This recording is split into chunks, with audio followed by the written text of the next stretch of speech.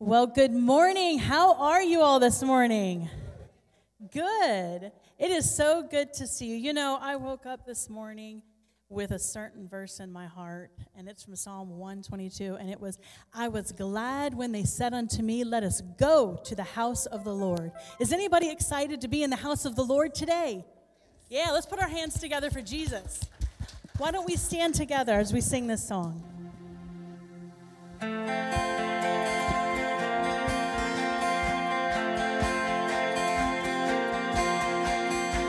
Just like a tree that grows by the water, and let the strong winds blow, I will not move. Just like a child secure in the love of a father, never letting go, I cling to you. In every situation, no room for fear and doubt. No matter what I'm facing, the song of my heart is ringing out. I'll stand on your promise, I will not be moved. Nothing can tear us apart. My faith won't be shaken, I'll make good in you. In death and in life you remain. The song of my heart, oh, oh, oh, oh, oh. You're the song of my heart, oh, oh, oh, oh, oh. When all is said and done and the storm is over, hey, you are tried and true and you never change. Oh, when all is sinking sand, you're a strong foundation. Yes, you are. Everything else will fade, but you remain. In every situation, no room for fear and doubt.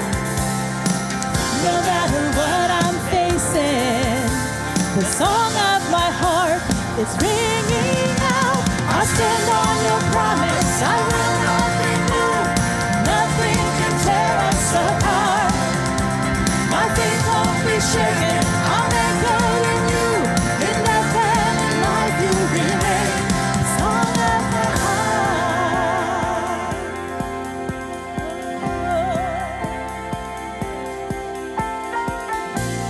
We praise you this morning, Father, with every part of our being. With every breath that I take, and with every beat of my heart. And God, I will sing to the world. Faithful you've been, and faithful you are. And with every breath that I take, with every beat of my heart, God, I will sing to the world. Faithful you've been, faithful you are. With every breath that I take, with every beat of my heart, God, I will sing to the world. Faithful you've been, faithful you are. In every situation, no room for fear and doubt. No matter what I'm facing, the song of my heart is ringing out. Stand on your promise, I will not be moved. Nothing can tear us apart. My faith won't be shaken, I'll make good in you. In death and in life you remain. I stand on your promise, I will not be moved. Nothing can tear us apart. My faith won't be shaken, I'll make good in you. In death and in life you remain. The song of my heart, oh, oh, oh, oh, oh. You're the song of my heart.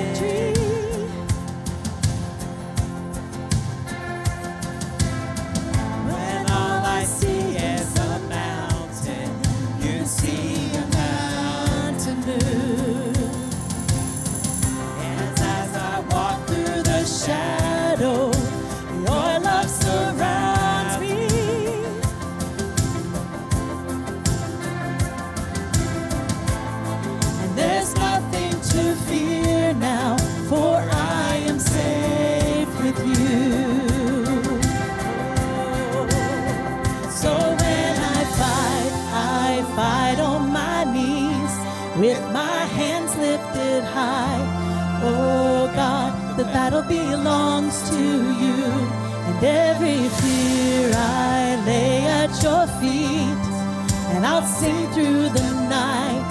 Oh God, the battle belongs to you.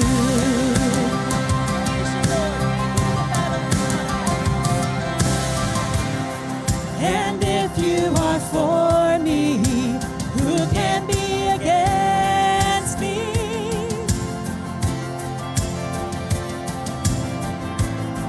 For Jesus, there's nothing impossible for you. When all I see are the ashes, you see the beauty. Thank you, God. When all I see is a cross, God, you see an empty tomb. So when I fight, I'll fight on my knees with my hands lifted high. Oh God, the battle belongs to you, and every fear I lay at your feet, and I'll sing through the night. Oh God, the battle belongs to you. Almighty fortress, you go before us.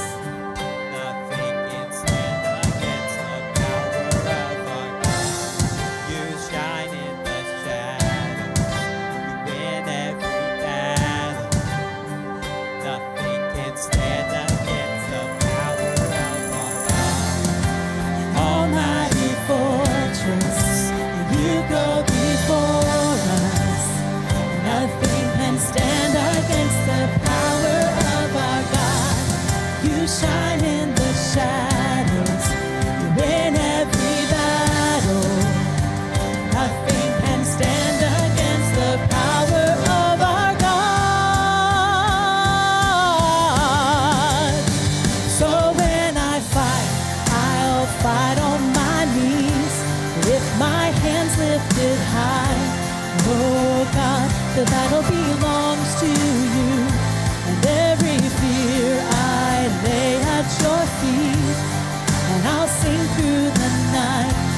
Oh God, the battle belongs to you. Oh God, the battle belongs to you. Oh God, the battle belongs to you.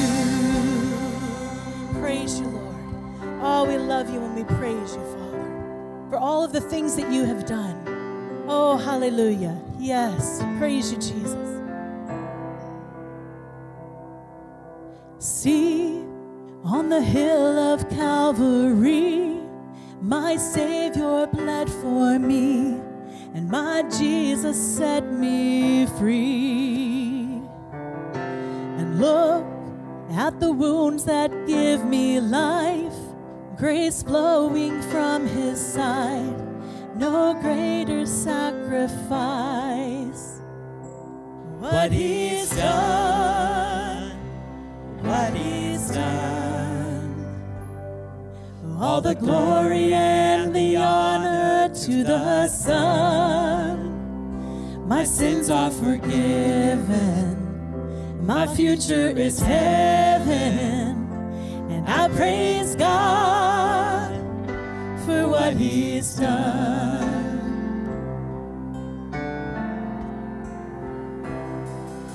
Sing for the freedom he has won. Even death is dead and done.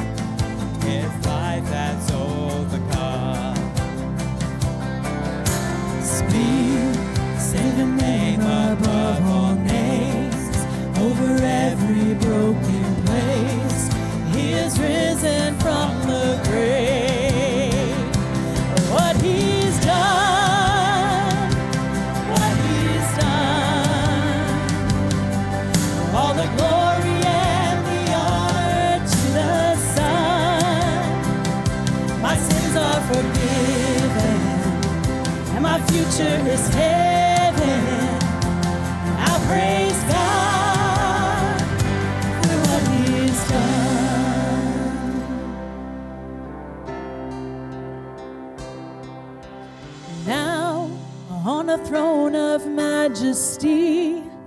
the Father's will complete. He reigns in victory. Sing hallelujah to the King. He is worthy to receive all the worship we can bring. Sing hallelujah to the King. He is worthy to receive all the worship we can bring. What He's done, what He's done, what He's done. All the glory and the honor to the one. My sins are forgiven. My future is heaven. I'll praise God for what He has done. What He's done. What He's done. Let's give Him all the glory today.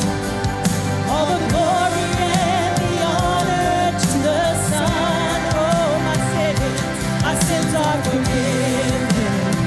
And my future is heaven. Yes, I'll praise God for what He's done.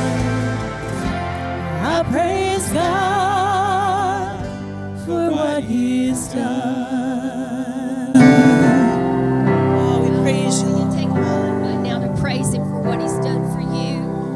Lord, you've been so good to me. You've been so good to us, Lord. When we look at our lives, we would not know where we would be but for you and your love, what you purchased for us, how you redeemed us, how you satisfy our mouth with good things, how you renew our youth, how you're there, you're that ever-present help through every season. We just want to praise you for what you've done. Hallelujah, hallelujah, hallelujah, for what He's done for you today. Oh, there's nothing like the faithfulness of Jesus Christ. I've been searching the scripture this week, reading about that servant girl that Naaman took. The servant girl was a child in a, most likely a godly home because she was an Israelite. And Naaman, over from another land, Syria, came in and they devastated the land where that little girl lived. And they took captive all the children. And oftentimes in battle back then when things like that happened, all the men were killed. All the boys were killed. Maybe some of the wives or women went, but children, I'd say, when I say boys, I mean older. But the children would be taken as servants. Can you imagine what she thought in her life as she watched? I believe she watched her parents die and be taken away from everything that she knew and she loved. I wonder if she thought, does God care about me? Does He know where I am? Does He know my situation? We look at the life of her as she was in the house of Naaman, who was over the army that did what they did to her mom and her dad. And she was a servant in that home, and it tells us that Naaman was a leper, which meant he could not live with his family. He had to live in a separate place.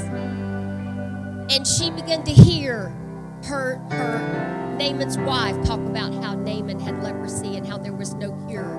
And she said something. She said, "Oh, that my master would see the prophet, he would surely be healed."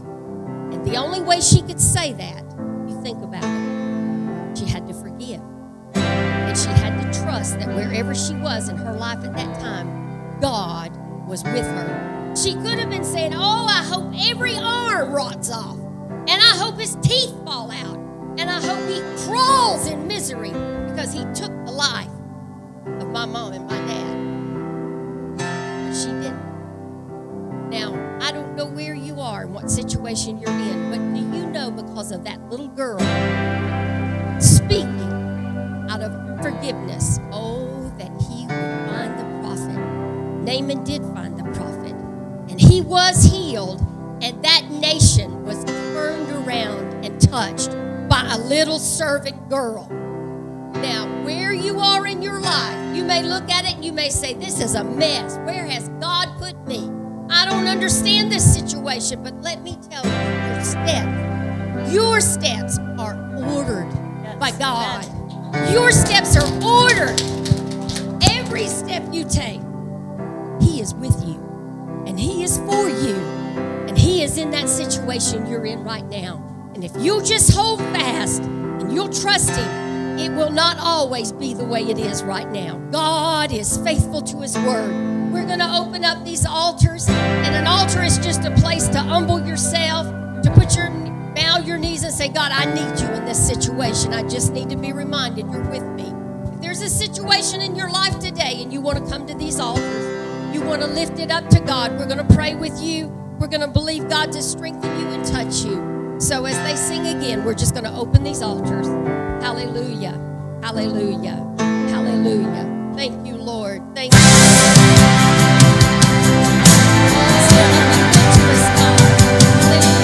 All the glory and the honor to the Son. My sins are forgiven. My future is heaven. I praise God for what He's done. What He's done. What He's done. All the glory and the honor to the Son. My sins are forgiven. My future is heaven. I praise God for what He's done.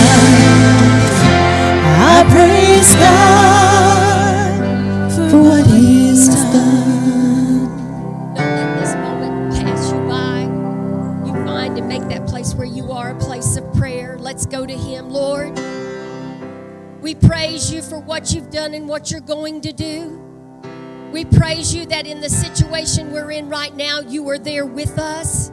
You are always on time.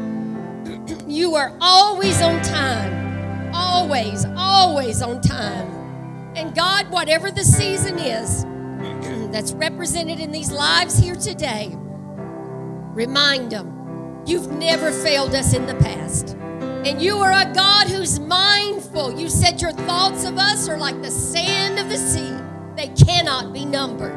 So, Lord, put your arms around your child today in this service.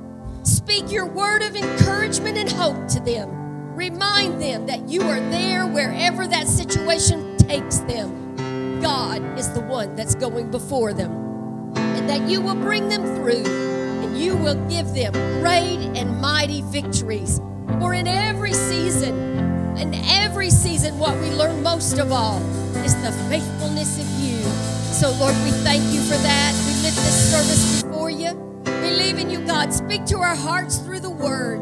And may we leave today say, God, may that word take root, and may I walk in that word that I received today. In Jesus' name, hallelujah, hallelujah, hallelujah. Praise God. Isn't He good to us? Why don't you stand with us as we sing this song? You guys know it. Whether the words are there or not, let's go ahead and worship together.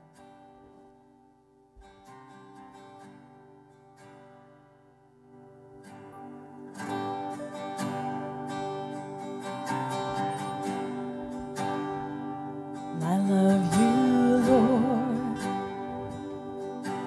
for your mercy never fails me. And all my days I've been held in your hand.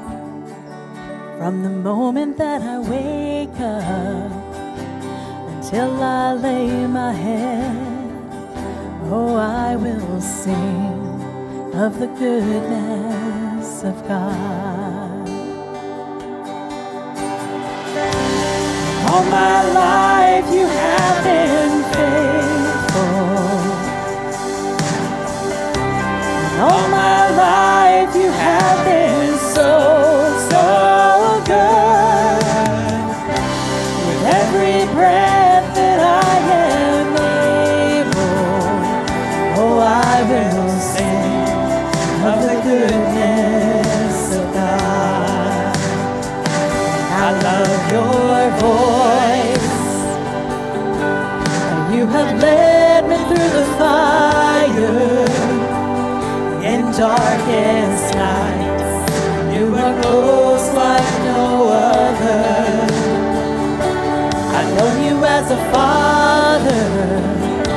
I've known you as a friend, and I have lived in the goodness of God.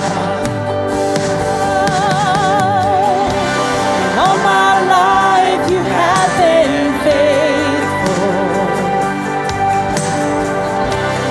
All my life you have been so good.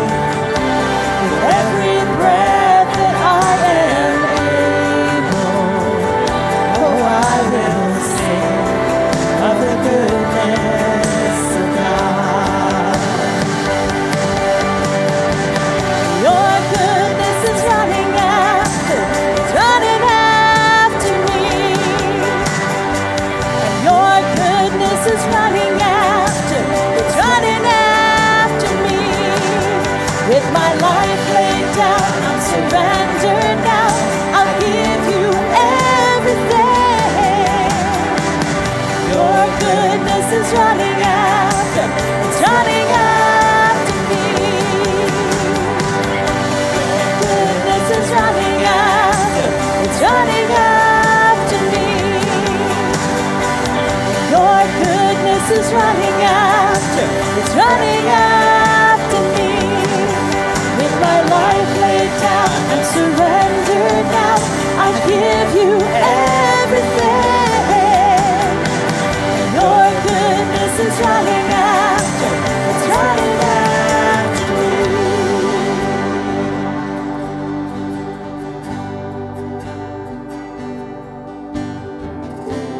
All my life you have been faithful.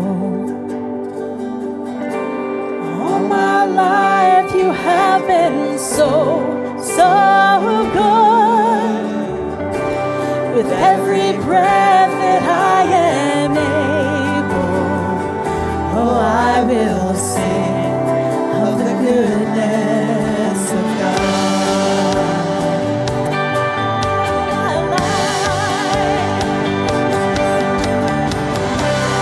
All my life you have been faithful. All my life you have been so good. With every breath that I am able, oh, I will sing of the goodness of God. Oh, I will sing of the goodness of God.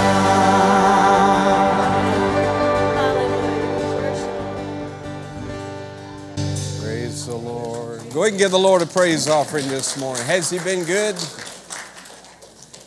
Wow. We serve a great and a mighty, mighty God. Well, it's so good to see you here this morning. Just a couple things I'll mention. Guys, we had a great time yesterday at Golden Corral, and the guys affirmed that it wasn't as good as Norma's cooking, but let me tell you what, we had some great fellowship, had great sharing with one another. The food was okay, but Norma, you're still champion here. Y'all continue to pray for her. She had a little bit more breakage there than what was thought earlier, and we just continue to pray for her. I want to bring you up to date. Amanda Rotterman will be coming not next weekend, but the following weekend. And who in the world is Amanda Rotterman? Well, that is our brand new youth pastor that is coming, and we're excited about that. It's going to be a great day, and my wife and I will be hosting her while she's here. One of the great things that's happening, and I knew it was going to be a make or break situation, I said, everybody on our team right now is bivocational. In other words, there's none of us full-time, including your pastor.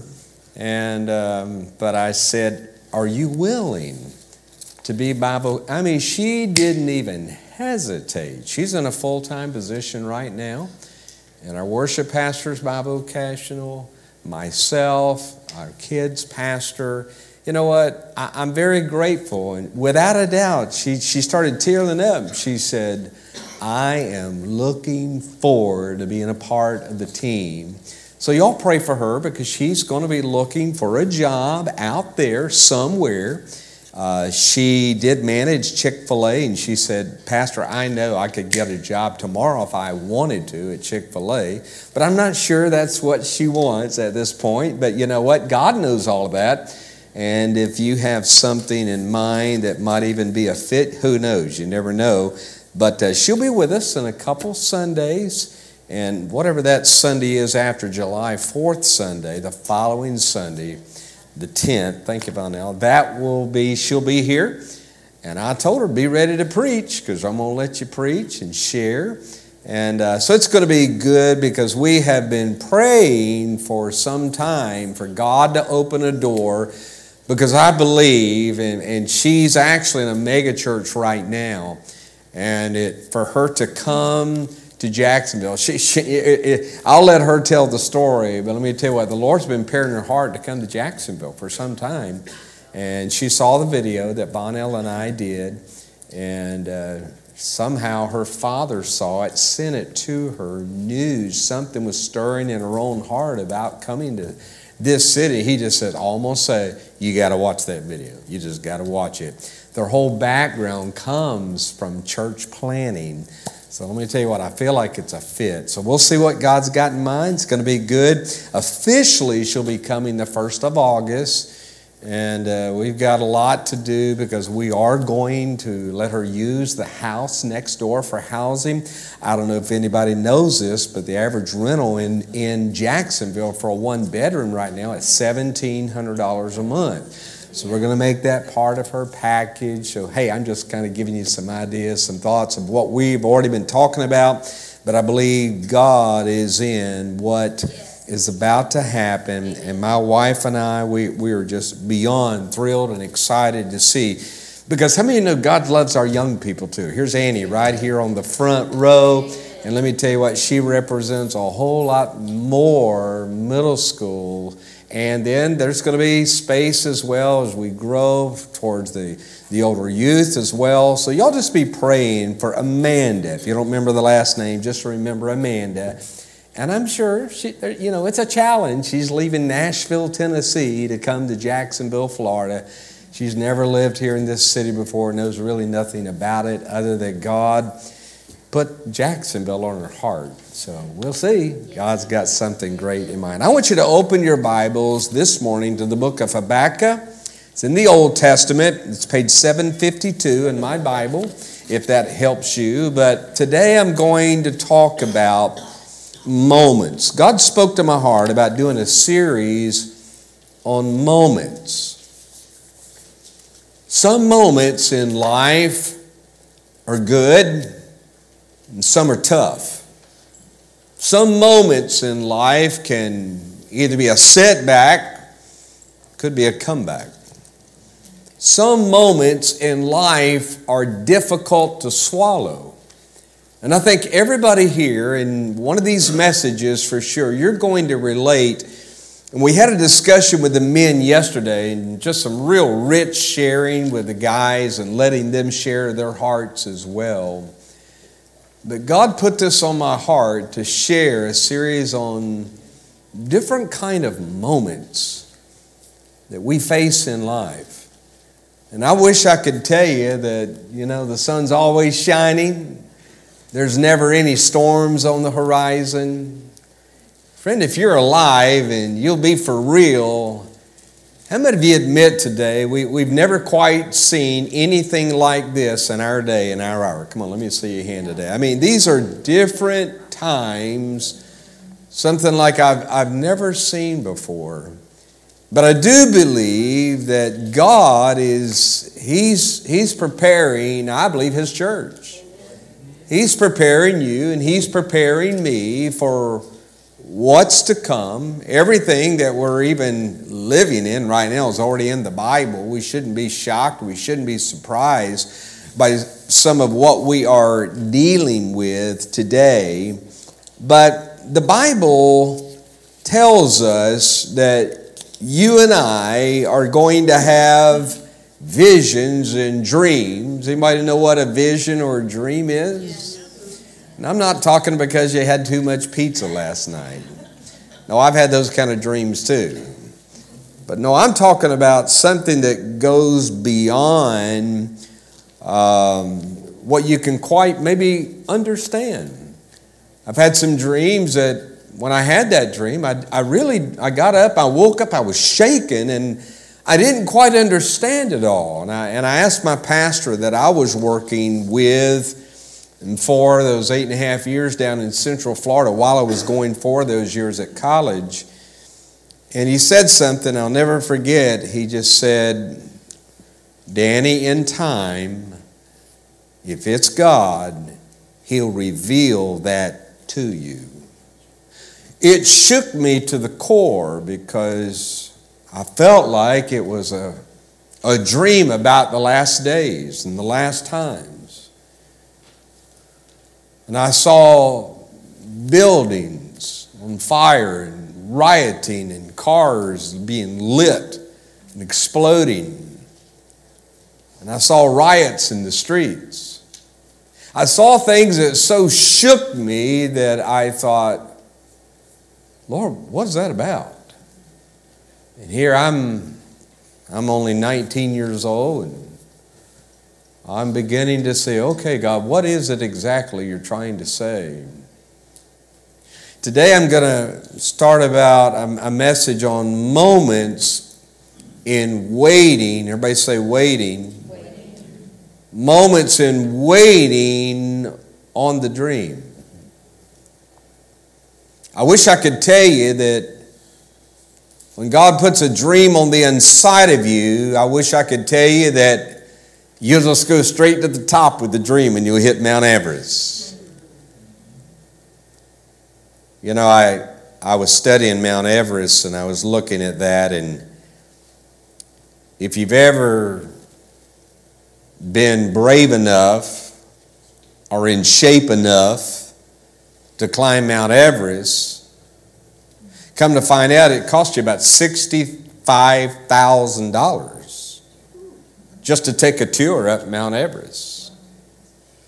Well, that ruled me out right away. I said, well, Lord, I'm not going to Mount Everest. No, I got more than that reason. I'm not going to Mount Everest. But there's a dream in some of your hearts today that God wants to take you higher. I believe God wants to take this church higher. I believe God's got things for this church that would boggle our brain right now if we could see everything of what He really is preparing and He wants to do in our future. But I truly believe today that there's things that are coming. There are promises that are going to be developed. There are miracles. How many of you still believe in miracles? I believe we still are going to see greater things in the days to come. And that's not me saying that. That's Jesus said that in John 14:12. It's in the Bible. Jesus said, I'm going to the Father. And because I go unto the Father, He says, greater work shall you do because I go to my heavenly Father. Greater work. Say that with me.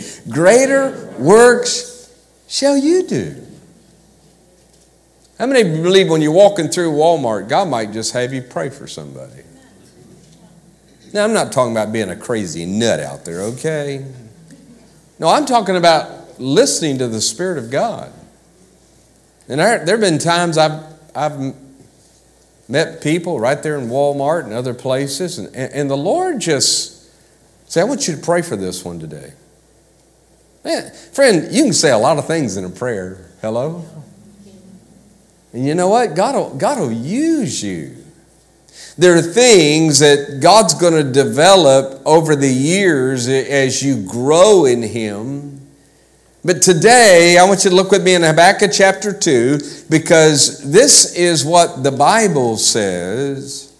He tells Habakkuk, first of all, to write out the vision, he says, write my answer plainly on tablets so that a runner can carry the correct message to others. There's different translations, the King James. I'm reading out of the NLT. But notice verse 3. This vision is for a future time. I particularly like the King James a little stronger. The vision is for an appointed time. Everybody say an appointed time.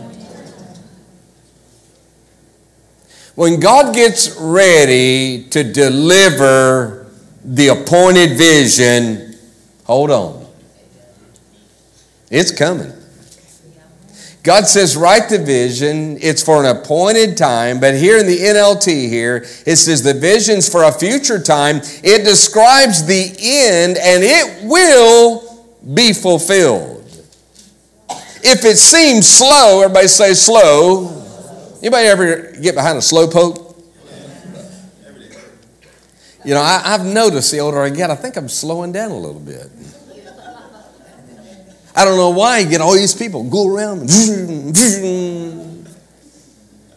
Sometimes we think God's speed is slow. Friend, how many of you know God's never been slow? God's always on time. And I don't know what you're waiting on. Some of you are waiting on a miracle. Some of you are waiting on God to give you a breakthrough.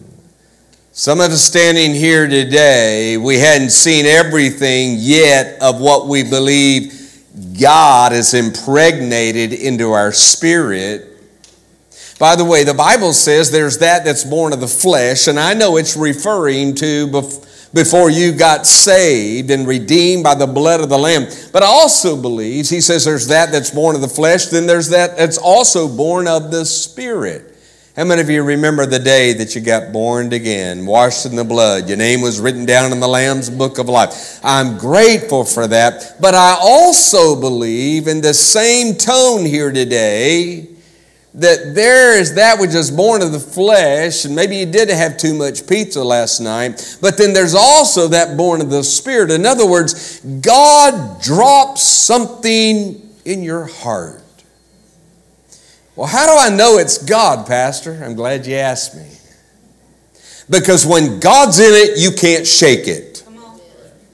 When God speaks something so deep in the inner man of your spirit, you cannot shake what he said to you.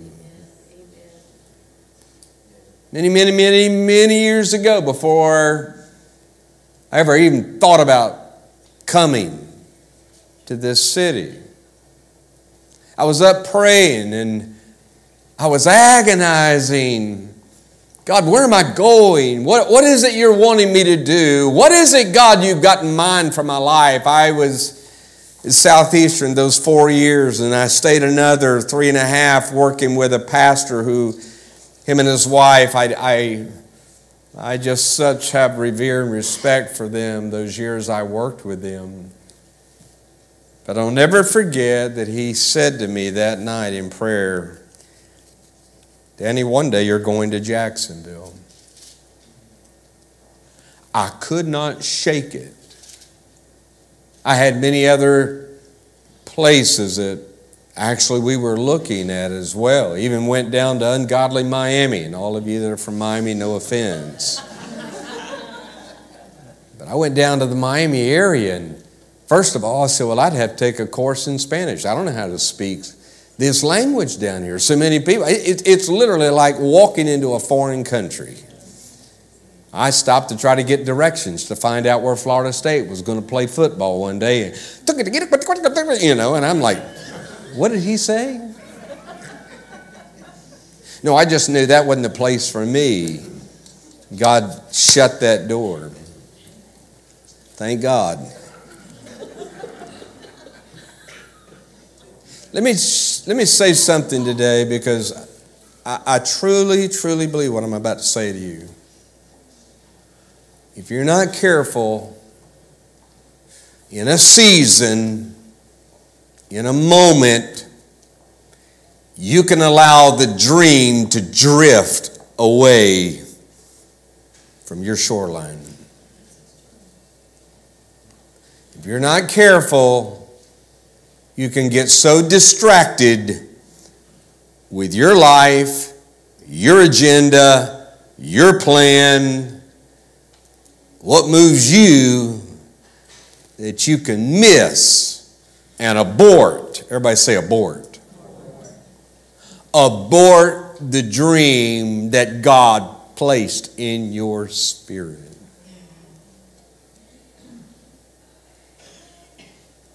I've known many who at one time had a dream. Going to do this, going to do that, going to do this. But somehow in a moment of discouragement, in a moment of despondency, I want to encourage somebody today, don't ever forget the moment. Turn to your neighbor and say that. Don't ever forget the moment that He birthed the dream in your heart. When it's God, you can't shake it. When God's in something, He's big enough to fight every devil that'll come against you. I'm so glad today that God's greater than every moment that I deal with. And right now, if you'd focus on some moments, it'd drive you into depression. You don't want to do that. Why would you dwell upon what's going to make you feel sick? Why would you focus on something that's going to drive you further and further away from the peace of God that passeth all understanding, that keeps your heart and your mind in Christ Jesus? Now I want you to, some of you ought to write this down. Don't ever underestimate the dream God put in your heart. Don't underrate it. Don't undervalue it. I think the greatest thing that hurts God is when we say, God, I just can't. Anybody ever said I can't? Come on, let me see all the honest people in the room. I just can't. I can't. I have. I've had. But God, I can't. But I can't. No, Paul said I can. I can do all things through Christ. Now, let me talk about the power of one moment in the Scriptures. How many of you believe one moment can transform your entire destiny in life? Do you believe that? You can nod at me. Amen, Pastor. Do you remember the thief on the cross? Do you remember Jesus is giving His life for you and for me? And do you recall that there was one on the left and there was one on the right? Do you remember what the one thief said? If you're really the Son of God, go ahead and save yourself.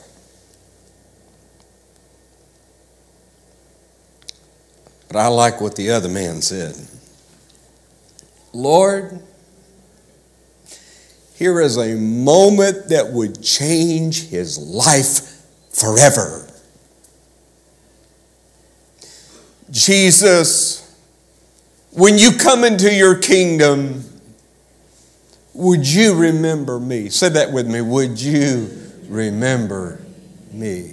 Do you remember what Jesus said?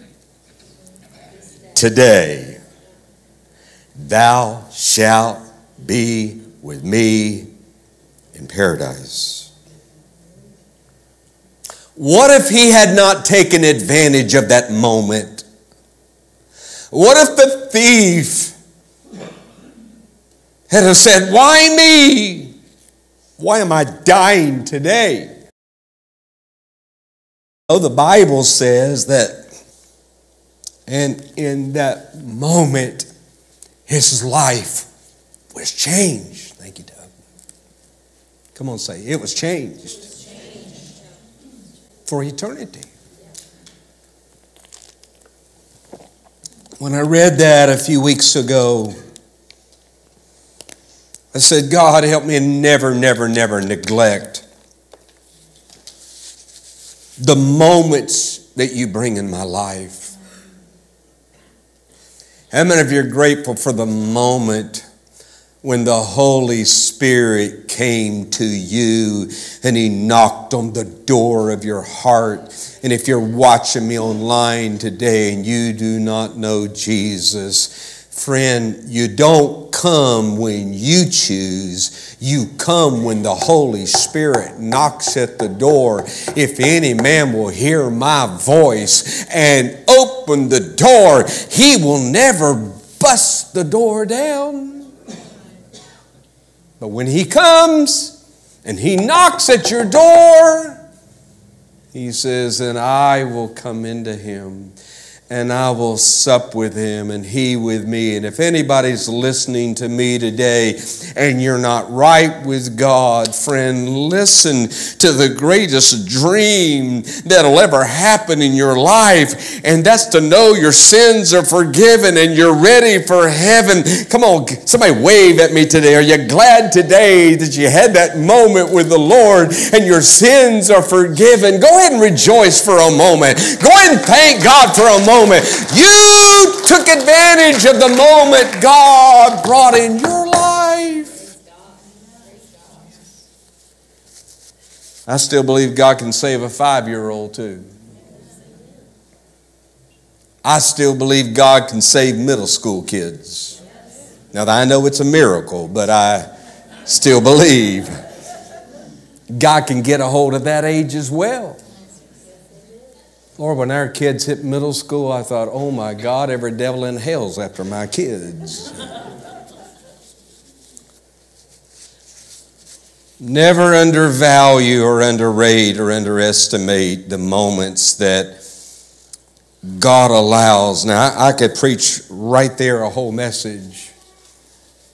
How many of you know everything God allows in our life is not always at peace? Sometimes storms knock at our doors. Sometimes trouble knocks at our door. No wonder God said, when you walk through the valley. Say that with me. When you walk through. He didn't say camp out there. Pitch a tent. I want you to hang out there for the next. No. When you walk through. Whatever you're going through right now, how many of you believe there's a God that is able to take you by the hand and walk you right through that valley, that struggle, that difficulty? You know, we've all known people in our family, and tomorrow my wife and I will be doing a service. Mary Gorley, some of you may have known her. She was with us at Ocean Way for nearly, 25 plus years. But I'm grateful for her family that tomorrow we'll minister to, that God's going to help them through. You see, whether we know it or not, God's always working behind the scenes. Say that to your neighbor. God's working behind the scenes. Don't you wish you could always see what he was doing behind the scenes? Because sometimes that's where doubt creeps in. Sometimes that's where discouragement creeps in. Because God didn't say we're going to see everything in front of us. That's why he said you walk by faith. Say that, we walk by faith. See, there are things that are coming that physically I can't see them. I can't see them in the natural yet, but I know as I believe, as I allow God to charge my faith, as I spend time in his presence and he encourages me. Some of you today, maybe you've been waiting and you've gotten despondent, you've gotten discouraged. How many of you think Abraham got discouraged with his dream? He looks up into the heavens one evening and God says, I'm going to multiply your seed as the stars in the heaven. I mean, Abraham, he's creeping along 50, 60, 70, 80. And there's not even a son yet that God promised. Not even the first. You see, a lot of problems that we get so disheartened because we just hadn't seen anything happen yet. Friend, don't ever abort what God gives you. I declare today, I refuse to abort the dreams that God has impregnated into my spirit. Is there anybody else here today that can say, I refuse to abort the dreams that God has placed in my heart? Some of those dreams are for your family, for your sons, for your daughter, for your grandchildren to be saved, to be redeemed, for them to get right with God. Come on, how many got some family members here today that you are trusting, you are believing, but you know, Pastor, I haven't seen any evidence yet. So, just because you hadn't seen anything happen yet doesn't mean God isn't going to do it. Some of you believing for a miracle for your body. Anybody else believing for a miracle? Hello? I still believe He's a divine healer. Oh, come on, Pastor. Do you really believe He can do that stuff? Oh, I do. I still believe God can open the blinded eyes. I still believe He can make the lame walk. I still believe He can dissolve cancers. I still believe. Say that with me. I still believe. Preacher, you're kind of out there this morning, aren't you? Well, I don't think so. I think I'm right here in the Word of God. Because that's what the Bible says. These signs shall follow them that believe. Some of you, if you're not careful, you'll lose hope and you'll lose what you feel like God spoke to you. But then Abraham, he was 86 years old, and here comes Hagar. And by the way, to put it all in perspective, you know, Abraham, he lived longer than 100 years old. I believe he was up there somewhere around 147 years old. Anybody plan on hanging around that long? I don't know about all that. But here he is, 86, and Sarah shows up, and Sarah's, listen, I think I got this thing figured out. You ever tried to figure it out yourself? You ever come up with your own master plan? Oh, sure you have. I have too. And then Sarah says, listen, I got a handmaiden here, Hagar. Just take her, and she'll give you that promised son. Anybody here ever got ahead of God? All the honest people, go ahead, lift your hand.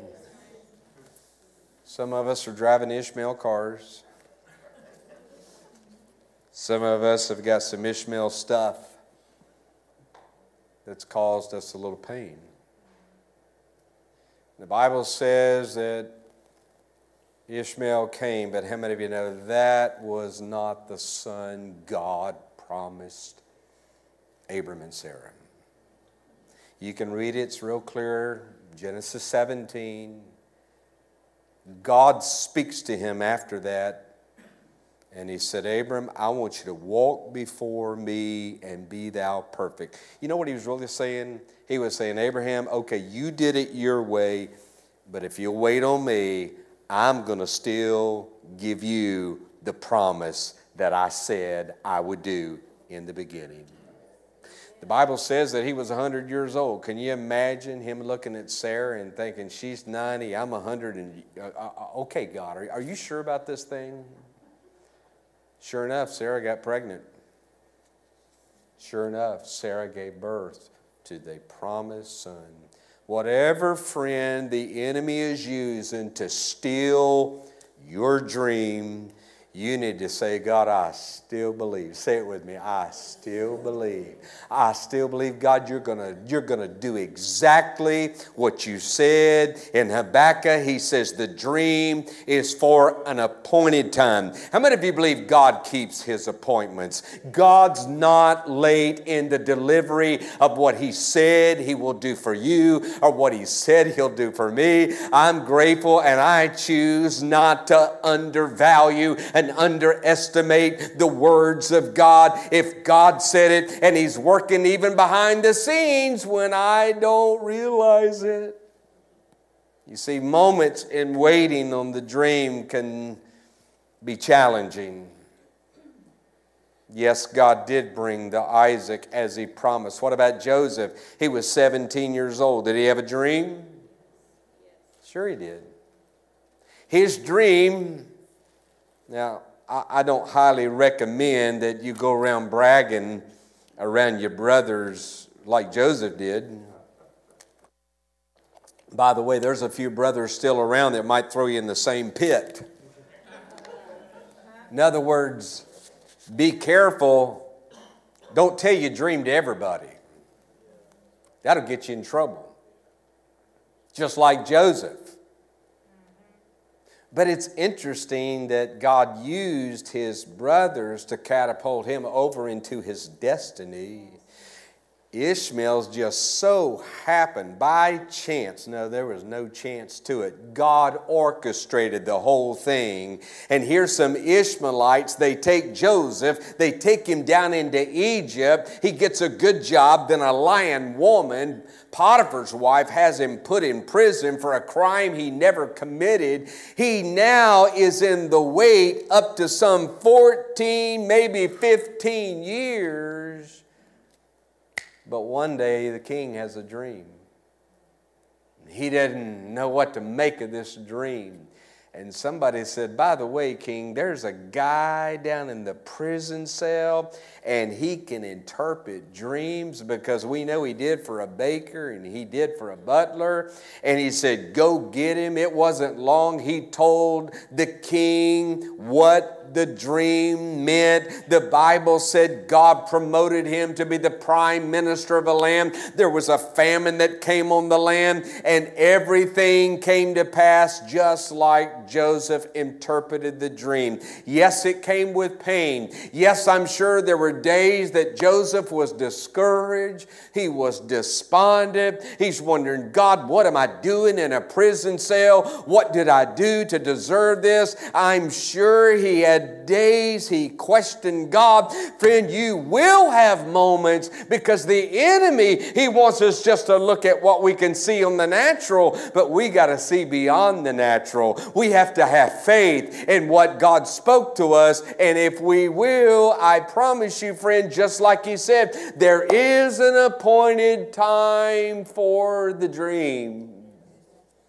Galatians 6:9 has for years been one of my favorite scriptures. Galatians 6:9, it says, do not be weary in well-doing. For in due season, everybody say due season, in due season you shall reap. Some of you are just waiting for your boy to come home. Maybe you're waiting for your daughter. Maybe you're waiting for God to save your neighbor. You're waiting on God to change the circumstances that surround you today. Friend, don't ever abort what you believe God speaks to your heart. Do you think Moses ever had a doubt about the dream he had? The Bible tells us that Moses had to flee from Egypt because he got impatient with that burden. And an Egyptian soldier, he killed one of the Israelites, the Hebrews, and he has to run for his life because it's become known that he killed an Egyptian. But how many of you know, no matter how far you run, God knows how to find you. He knows right where you are. Moses, 40 years later on the backside of a desert, the Bible tells us that God sends a fire to a bush.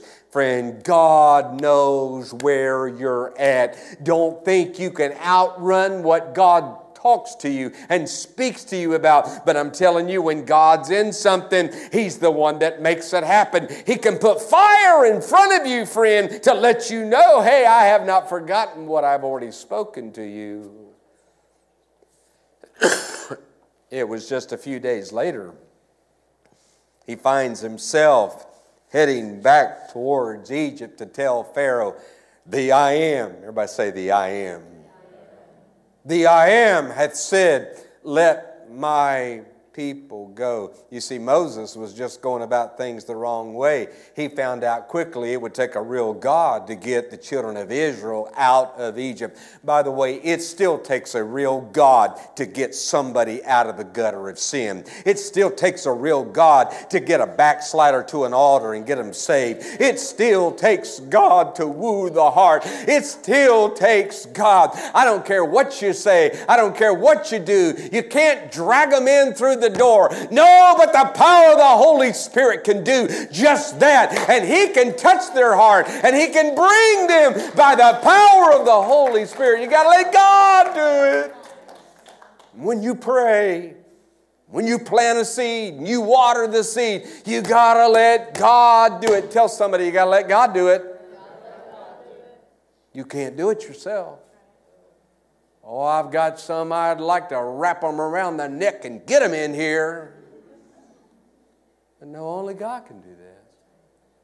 Oh, you might could get them in here, but it's only God that's going to save them and redeem them and change them. Moses soon found out that it would be a supernatural power of God that would get Israel out of Egypt. And by the way, friend, it still takes a supernatural work of the Holy Spirit to change a heart, to change a life. That old things are passed away. Let me give you a couple more here. I thought about Esther. Esther was just 14 years old when she became the beauty queen.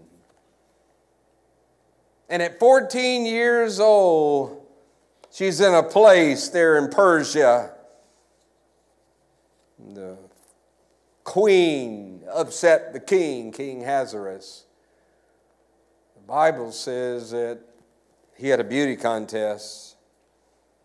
The word says that Mordecai was her cousin.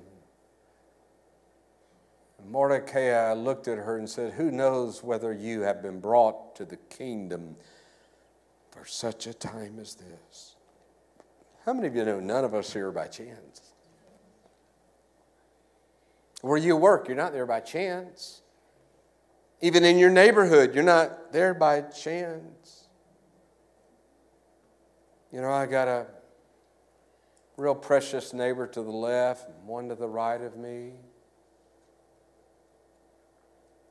And he knows, she knows, that Vonell and I pray for them.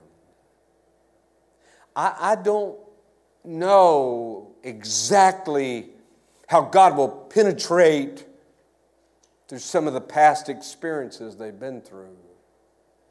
I mean, you know, everybody's always got an excuse why they can't come, why they can't quite get past this or that. Friend, that's why the power of the Holy Spirit can go places you can't go and I can't go. But I want to tell you what, when you pray, when you love, when you care, when you go out of your way. You know, yesterday I was in a hurry to get back up to the church because we were going to do a little workout, trying to get things ready for next weekend, July 4th, and ask some of the guys to come. And I was already in the car. I was already, and I pay with my credit card. And I mean, and I know it was the Holy Spirit. He said, son, you forgot to leave her a tip. And I thought, oh, Lord, I got to do it now.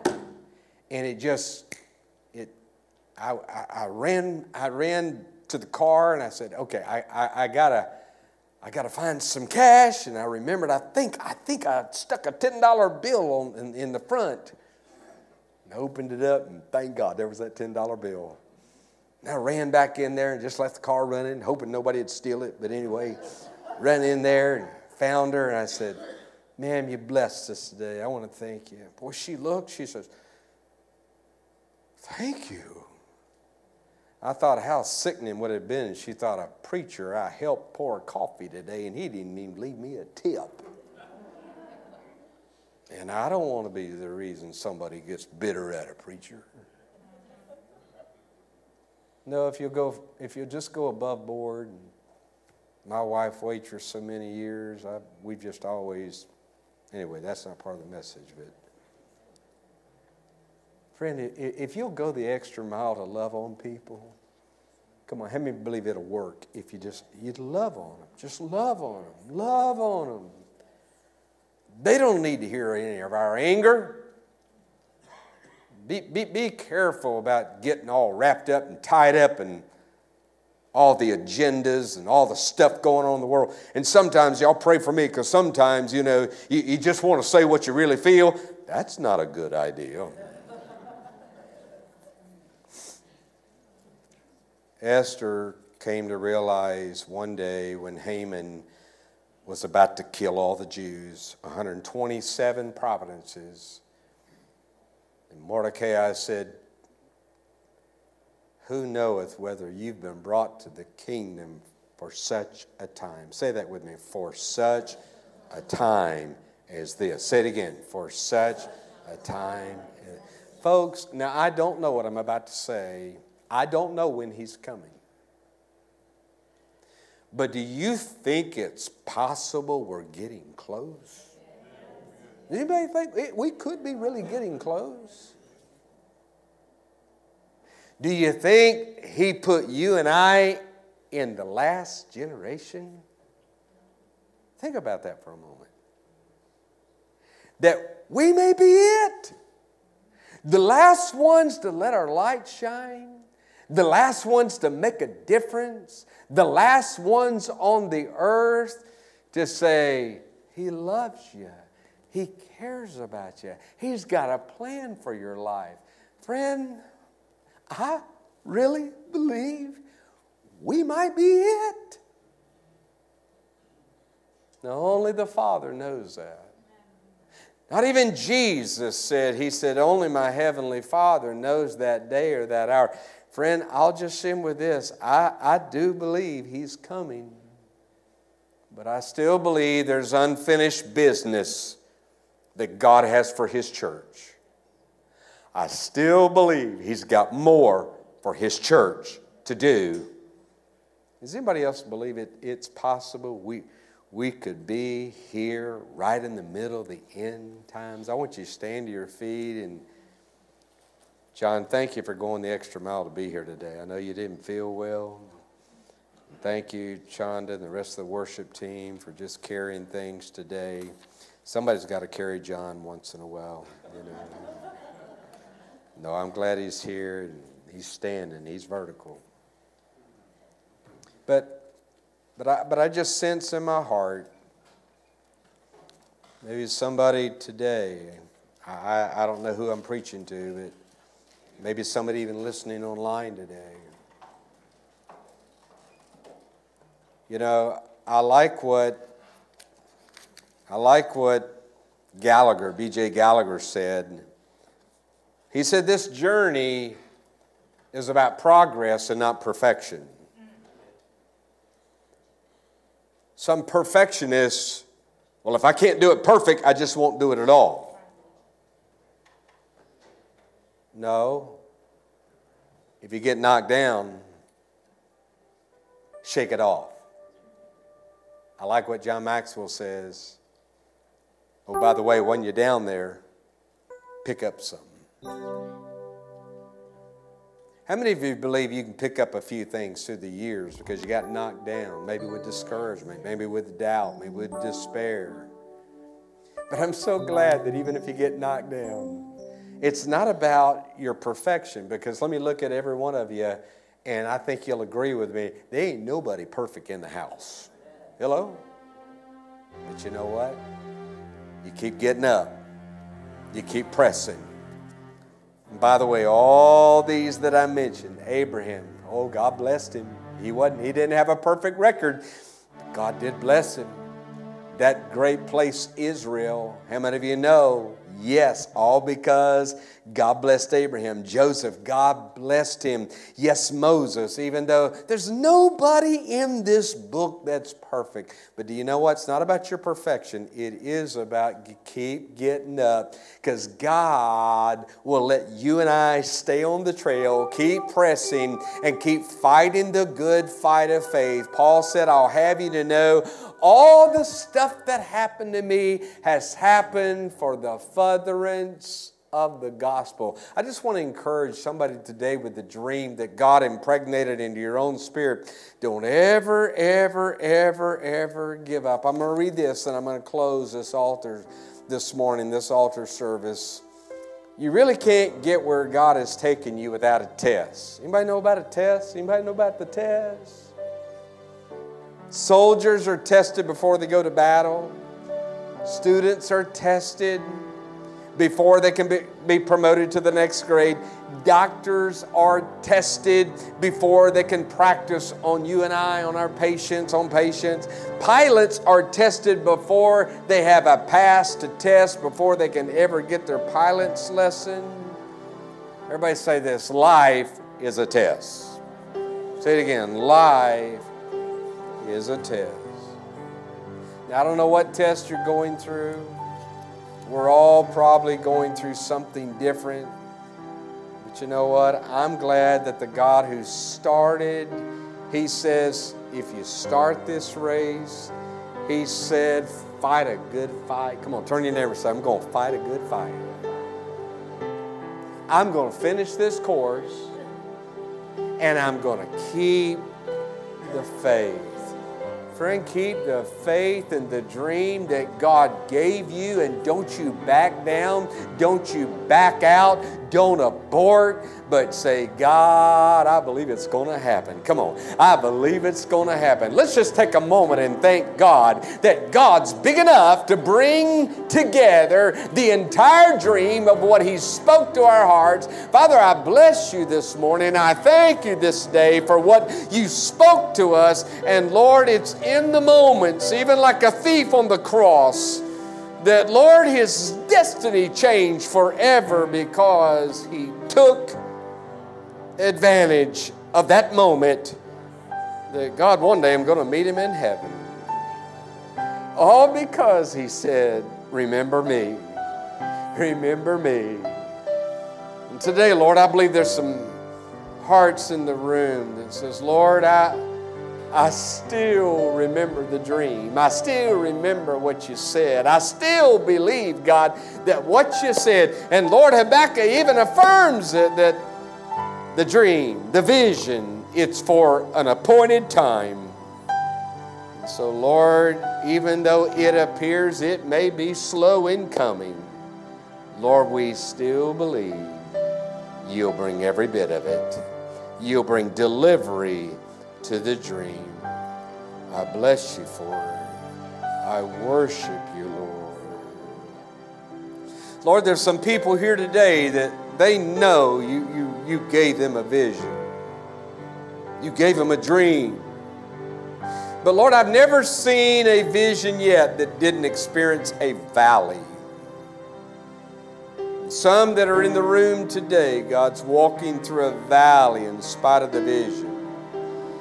But devil, you're a liar.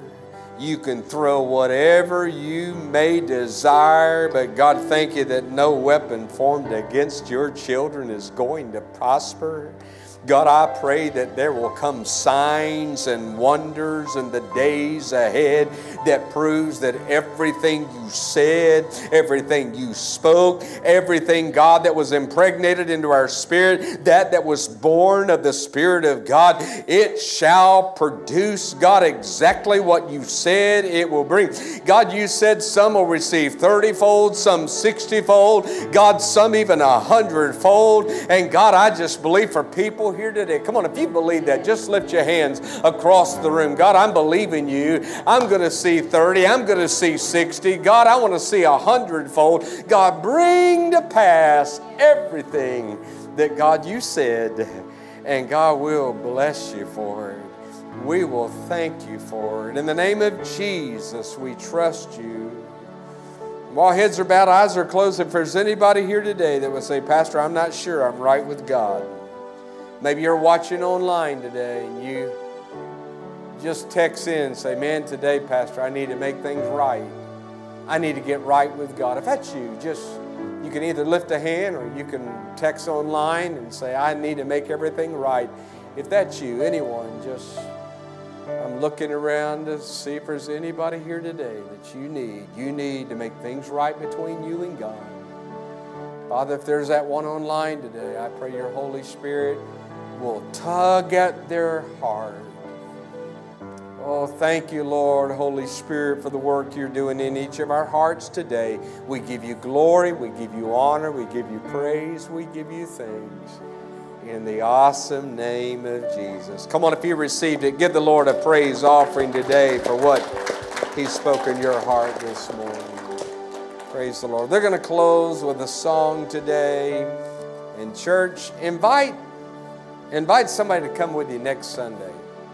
July 4th weekend is going to be a great time to just invite friends. Hey, not many will turn down a free meal. And so, hey, free burgers, they're not charging for anything.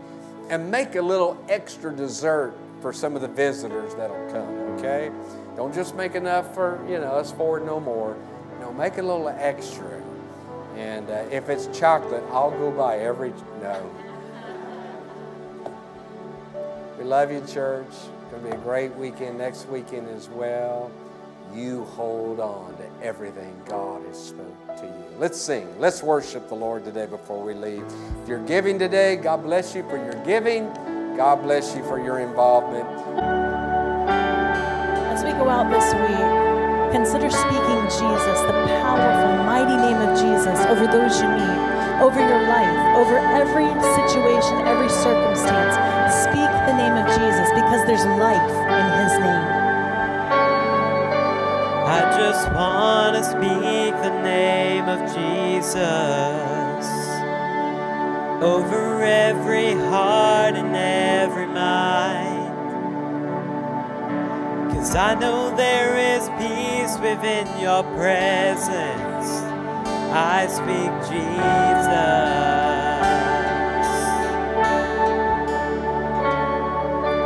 I just want to speak the name of Jesus till every dark addiction starts to break, declaring there is hope and there is freedom. I speak Jesus. Your name is power, your name is healing, your name is life. Break every stronghold, shine through the shadows, burn like a fire.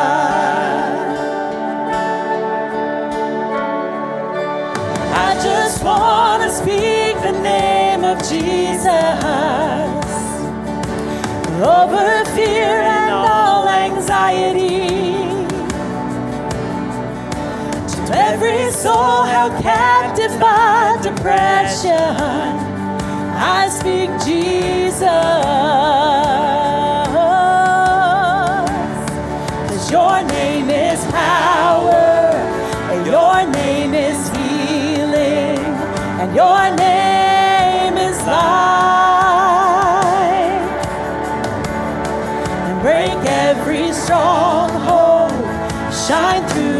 shadows burn like a fire. Your name is power, and your name is healing. Your name is life. Break every stronghold, shine through the shadows, burn like a fire.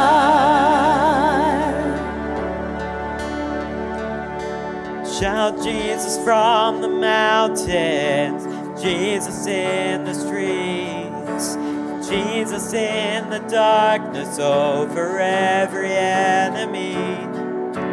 Jesus for my family, I speak the holy name, Jesus. Let's shout it. Let's shout Jesus from the mountains, Jesus in the streets, and Jesus in the darkness over every enemy. And Jesus for my family, I'll speak the holy name, Jesus. 'Cause your name is power, and your name is healing, and your name is life. Break every stronghold and shine through the shadows and burn like a fire. Your name, and your name is power, and your name is healing, and your name is life. Break every stronghold and shine through the shadows, burn like a fire. You guys have a wonderful week. Praise the Lord. He is so good.